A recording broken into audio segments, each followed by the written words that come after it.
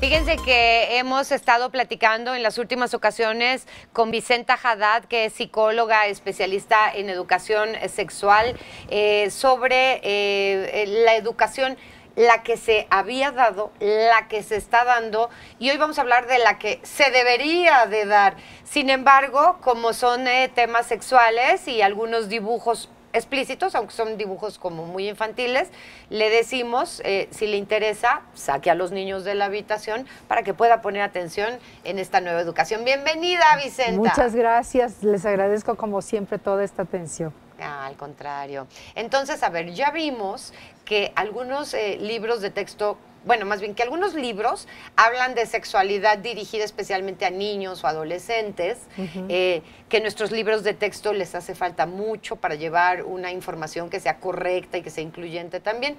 Entonces, ahora, ¿cuál sería la ideal, digamos? Claro, bueno, yo he llevado a cabo desde hace muchos años una investigación que ya ahorita la tengo suspendida desde hace varios años, pero que me dio mucho la pauta de qué es lo que verdaderamente saben nuestros niños y niñas y adolescentes.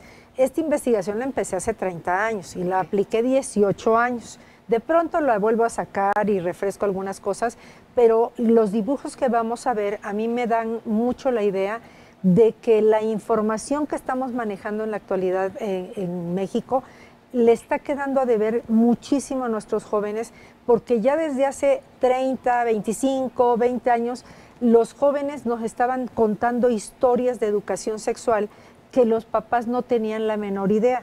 Y los dibujos que vamos a ver enseguida hablan precisamente de qué era lo que querían dibujar los niños y adolescentes, y yo mandé a hacer series de dibujos con esas imágenes. Por ejemplo, decían, ¿puedo dibujar a una mujer embarazada? Sí, lo que tú quieras. ¿Puedo dibujar una pareja teniendo sexo? Lo que tú quieras, porque el mensaje era tener precisamente imágenes de sexualidad. Correcto. Vamos con la primera imagen y nos vas contando, claro, ¿vale? Que sí. Viene de ahí.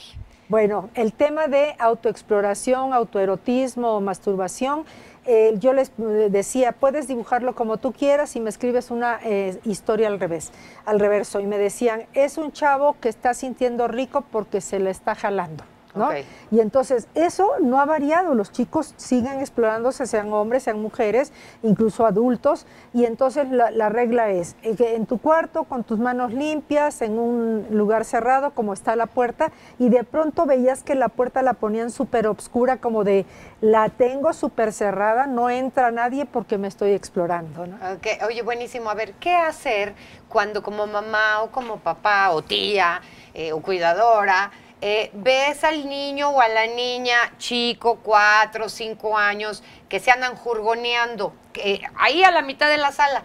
¿Qué le dirías correctamente? Bueno, número uno, los niños y niñas aprenden a la segunda o tercera ocasión que eso es en su cuarto, manos limpias, a solas, y nadie te tiene que ver mientras haces esto, y a partir de los 6, 8 años de edad, tú tampoco puedes permitir que alguien, que hacerlo delante de un menor, porque esto está considerado una forma de abuso sexual. Pero ¿cómo le dirías así de, a ver, mijito, o a ver, mijita? ¿Con qué palabras exactas? Sí, por ejemplo, le podríamos decir, ¿qué estás haciendo? Es que me pica. A ver, ¿te pica o sientes rico? Porque si lo que está pasando es que sientes rico, tienes todo el derecho a hacerlo en un espacio de intimidad y con tales reglas. Pero si tienes comezón, hay que ver si es que no te estás lavando bien tu pene o tu vulva, o por qué está sucediendo, ¿no? Okay. Ahora, Vicenta, estás diciendo de un panorama pues muy sencillo de decirlo, tal vez para ti que eres una experta, pero ¿cómo lo dice una madre cuando de una u otra manera hay un background familiar, hay un background o un trasfondo religioso donde en la religión se nos prohíbe hacer eso, tanto hombres para mujeres? ¿Cómo poder entrar a ese acercamiento y decirle, ¿qué es lo que haces? Así. Y no entrar al regaño.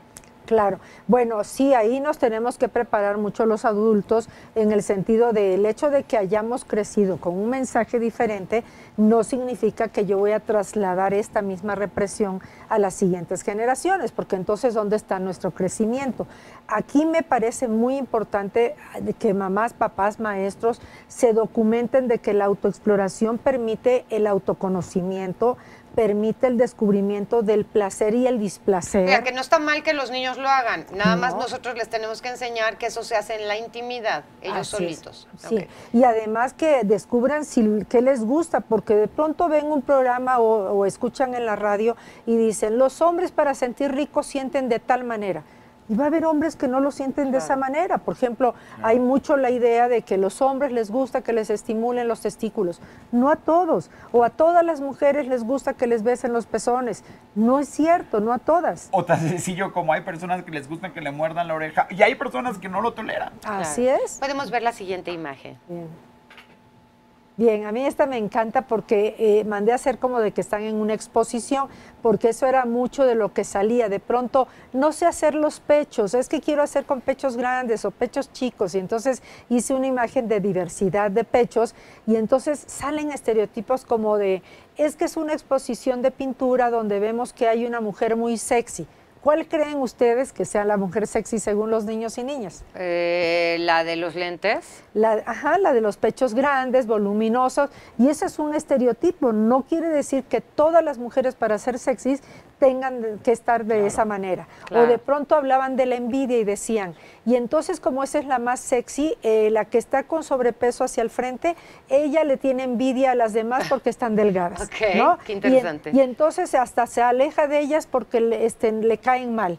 Y entonces salen cosas que tienen que ver con el vínculo afectivo entre los seres humanos, ¿sí? Entonces eso habría que... Y lo aprendido en su casa. Y lo aprendido en su casa, o como me dijo un chico hace muchos años cuando les dije, ¿para qué creen que tenemos pechos las mujeres? Y el chico dijo, para operárselos.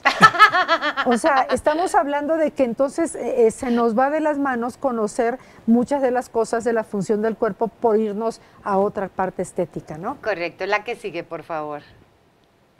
Bueno, esta me encanta porque de pronto querían dibujar amigas o 3 amigos o 2 amigos bañándose juntos, y entonces era colorear y ver qué es lo que les significa. En la gran mayoría de los casos, si son chicas que dibujaban el dibujo de varones decían que eran chavos saliendo del fútbol o eran hermanitos o primos. Si son varones, cuando veían esta imagen decían, es que son chavas que les gusta verse desnudas porque se excitan y quieren tener sexo entre ellas. Órale, eso lo decían los hombres. Y eso estamos hablando de hace muchísimos años que hice la investigación. Y estamos hablando de que veían ya muchísima pornografía, porque de las cosas que más vemos en pornografía es precisamente los tríos, el sexo en grupo, etcétera, ¿no? Que por lo general es un hombre con varias mujeres, ¿no? En la pornografía general, ¿no? Así es, pero pues también hay mucha pornografía de homosexualidad, tanto en mujeres como en hombres, y los chavos se exploran, y eso que estamos hablando de que no había el internet con tanto acceso cuando yo hice la investigación. Yo creo que actualmente todo aquel niño y joven que tenga acceso a internet ya vio lo que nosotros ni nos imaginamos. Vamos con la siguiente imagen.